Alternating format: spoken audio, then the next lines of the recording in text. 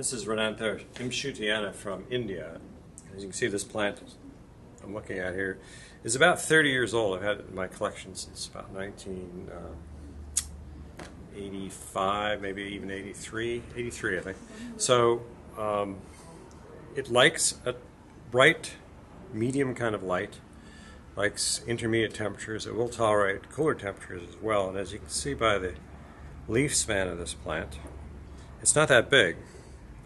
And these seedlings are almost getting up to that size. So in about another year, year and a half, 2 years at the most, this plant will flower. And the flowers are very long lasting about 3 months. They're really spectacular with this bright, flaming red-orange color.